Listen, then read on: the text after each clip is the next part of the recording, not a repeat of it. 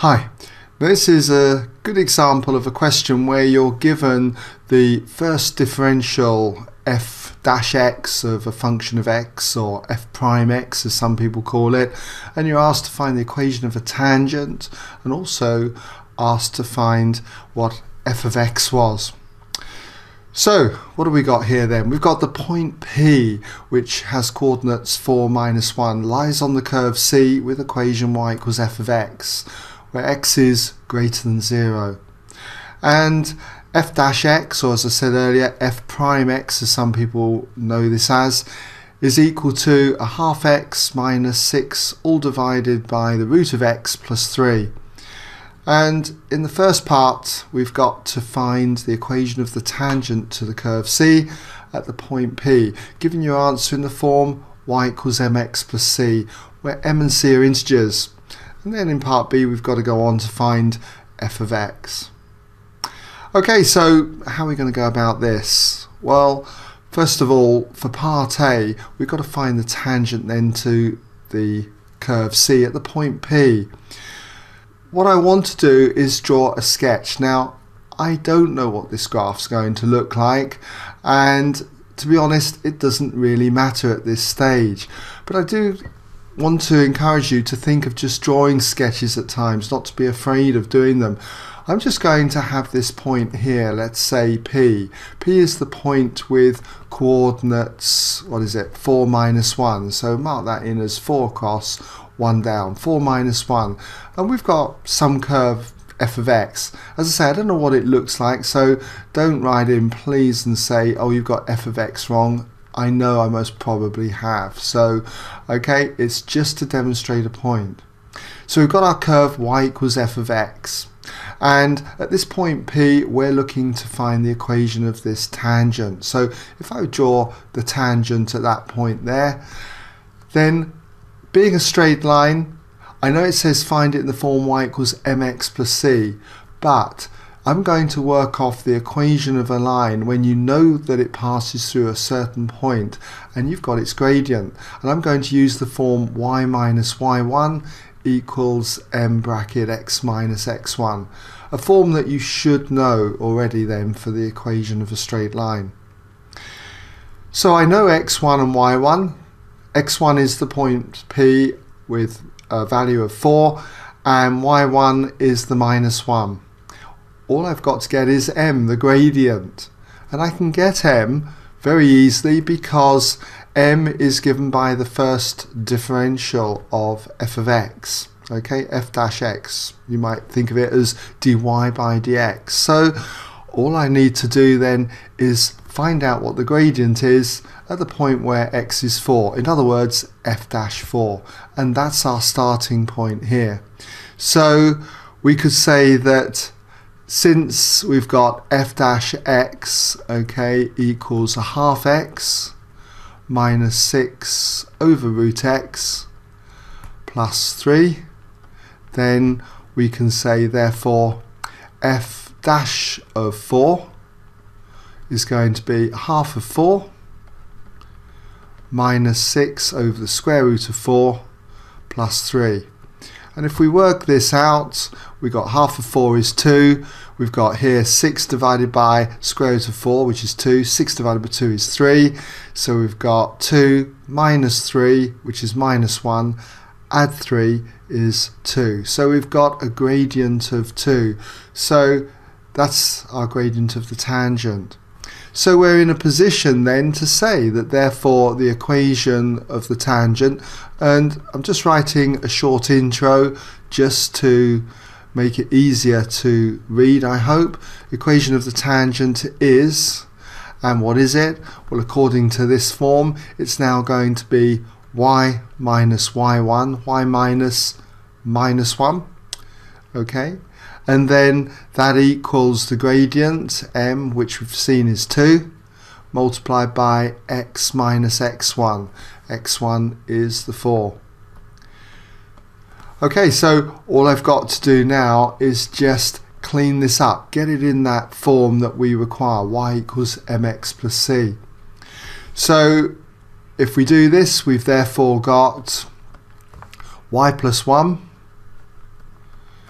equals, and if we expand the bracket, we got 2x minus 8. And now all I've got to do is subtract 1 from both sides, so therefore I have that y equals 2x, and minus 8 minus 1 is minus 9. And so y equals mx plus c form. Just for the record, the gradient then would be 2, and our tangent would cross the y-axis at minus 9. So in some ways this sketch here looks reasonable for the equation of the tangent. Now in part B we've got to go on and find out what f of x is. And to get f of x is going to be given by the integral of f dash of x with respect to x, f dash of x with respect to x.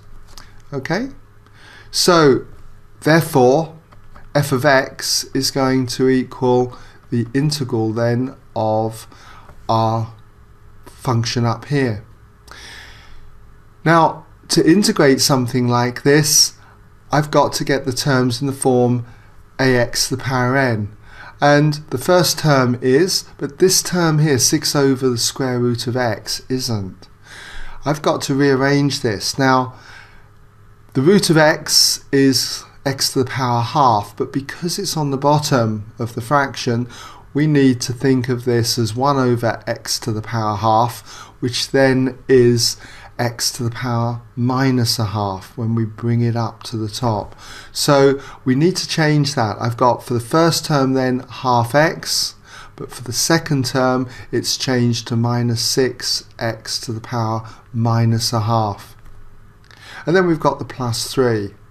And we're integrating all of this, so remember to put it in brackets, with respect to x, because we've got more than one term here. We've got in fact 3 terms. Okay, so in the usual way, when we're integrating terms like this, we add 1 to the power and divide by the new power. So for the first term we've got a half multiplied by, now just add 1 to the power, so that's x to the power 2, and divide by the new power 2. Okay, so half of x squared over 2.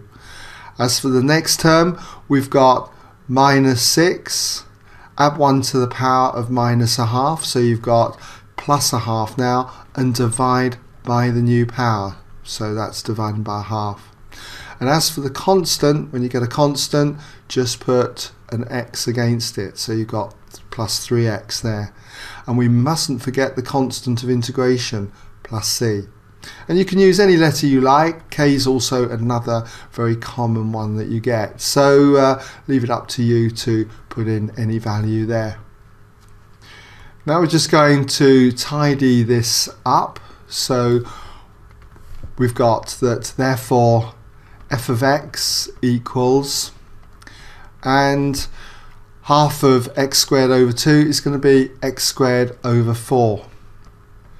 And then if we divide 6 by a half will go into 6 12 times. So we got minus 12 x to the power a half. Then we've got plus 3x, and then we've got plus c. Now we've got to work out what that constant c is, and we can do that very easily because we know that the curve f of x passes through this point P.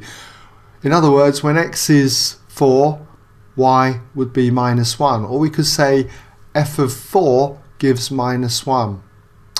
And that's what I'm going to say here. We're going to say that given that f of 4 equals minus 1, I can therefore go on to say that therefore minus 1 here must equal, and if we put x in as 4 here, we've got 4 squared, which is 16, divided by 4 is going to give us 4.